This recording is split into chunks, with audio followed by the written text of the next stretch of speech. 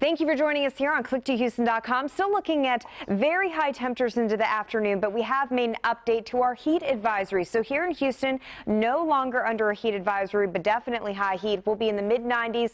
Those feel like temperatures remaining below criteria level, though. We have to hit about 108 for that feel like temperature to require a heat advisory, and then we will only see those high feel like temperatures right at the coast. So definitely still need to pay attention to the heat here in Harris County, but we will be at criteria level, 108 or higher at the coast. So make sure that you're drinking plenty of water and taking breaks as well. We have a huge ridge of high pressure, and we're setting up our summer pattern where we continue to see these ridges of high pressure move in from the west. All the storms providing relatively cooler air and also some rain riding up around those ridges of high pressure. That keeps us dry here in Houston and not really providing any sort of a cool down. So we're settling into that summer grind. In the tropics, looking really good in the Caribbean, also the Gulf of Mexico, high pressure and dry air clearing out the skies, but the Pacific continues to be very busy. We have one area that's on the heels of Hurricane Blas that has a good chance of development, but of course Hurricane Blas is the main story. We're expecting this to become a major Category 3, possibly a Category 4 hurricane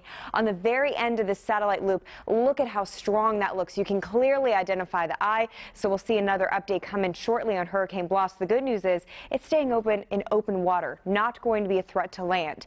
Here in Houston, tracking the high heat, mid-90s. Our feel like temperatures still dangerously high, especially along the coast where we do have a heat advisory continuing towards this evening. We'll keep it in the mid-90s for the rest of the work week and throw in a chance of an isolated shower as we push into the weekend.